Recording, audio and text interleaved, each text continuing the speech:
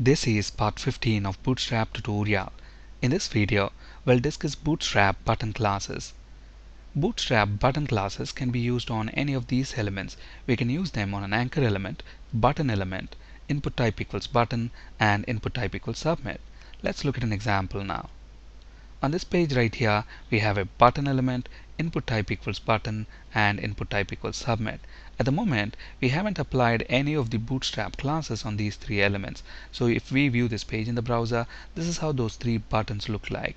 Notice at the moment they are using browser defaults.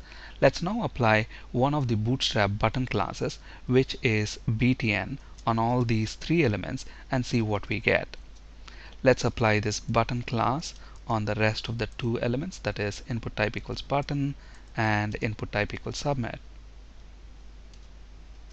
Notice the styles of the buttons now with that btn class applied. In addition to the btn class, Bootstrap also has few other button classes. As you can see here, we have btn default, btn primary, etc. Let's use these classes in an example and see what we get. Let's flip to Visual Studio. Here is an example that's making use of all the classes that we have just seen on the slide. Notice we have buttons here, and in addition to the btn class, we're using all those classes that we have seen on the slide: btn default, btn primary, etc. Let's save these changes, and when we reload the page, notice the look and feel of the button. Depending on the class that we are using, we get a different look and feel. This is the button on which we have applied btn default class. This is the button with btn primary class, so on and so forth.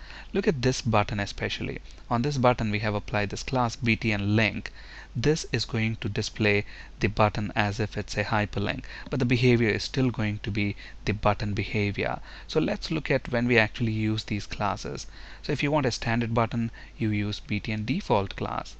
This btn primary indicates the primary actions in a set of buttons.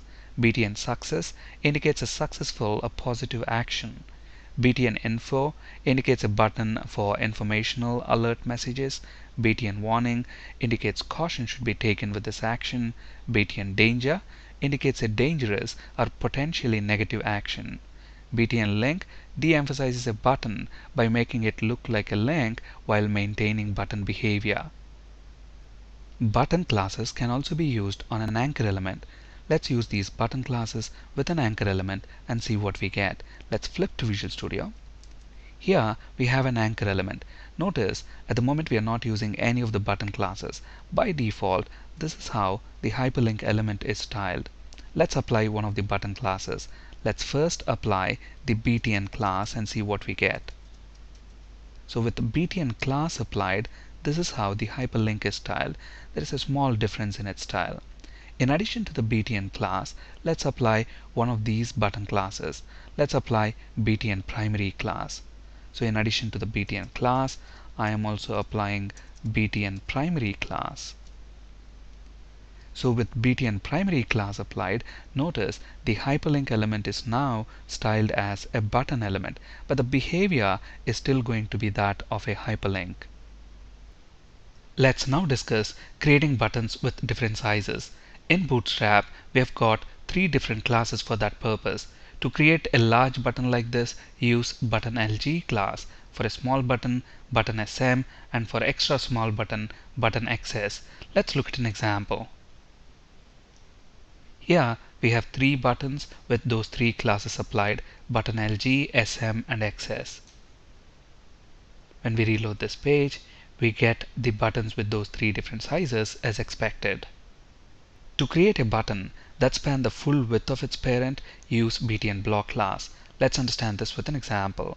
I'm going to replace this selected HTML with another piece of HTML. Notice here we've got four div elements, and on each of the div elements we're using these four grid classes: call LG, MD, SM, and XS. We'll discuss these classes with examples in one of our previous videos in this series. What these classes are going to do is, on a large screen size, we are going to get 4 columns per row, and on a medium screen size, 3 columns per row, and on a small screen size, 2 columns per row, and on an extra small screen size, only 1 column per row. and within each div element we have another nested div element, and on that div element we are using this custom div class.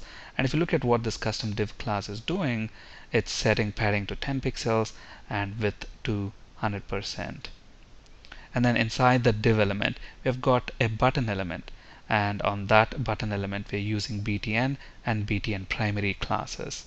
So let's save these changes and reload this page. At the moment we are on a large screen size, so we see 4 columns, and within each column we have a button displayed side by side. And on a medium screen size, notice we have 3 buttons. On a small screen size, 2 buttons, and on an extra small screen size in a 1 button per row. But then notice the width of the buttons. In all the screen sizes, the width of the button is fixed. Now what we want to do is make the width of the button span to the full width of its parent. In this case, the parent of this button is this div element, and this div element width is 100%, meaning it is occupying the full width of its parent, in this case the column that we have here. So depending on the screen size that we are viewing this HTML, and depending on the width of the column, we want the button also to span to that width.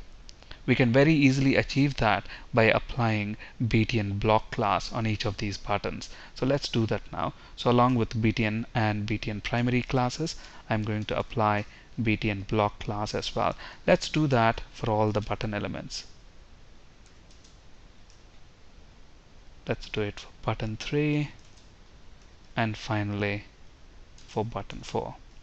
Let's save our changes and reload this page. Notice now the width of the button is spanning across the full width of its parent. So at the moment we are on a large screen size. Let's reduce the size to a medium screen size. Again, look at the buttons. Their size is changing depending on the width of its parent. And on an extra small screen size, look at the width of these buttons. To disable a button, set the disabled attribute of the button to disabled. Let's look at an example. Here we have a button and we have set the disabled attribute of the button to disable. Let's save the changes, reload this page. Notice this is a disabled button. When I move the mouse over this button, look at the cursor style. It changes to a stop sign indicating that this button cannot be clicked. To disable a hyperlink, use disabled class. Let's look at an example. Here we have a hyperlink with btn and btn primary classes applied. When we reload this page, we get a hyperlink styled as a button. We want this hyperlink to be disabled. To do that, all we have to do is apply disabled class. Notice now we get that hyperlink disabled. Thank you for listening and have a great day.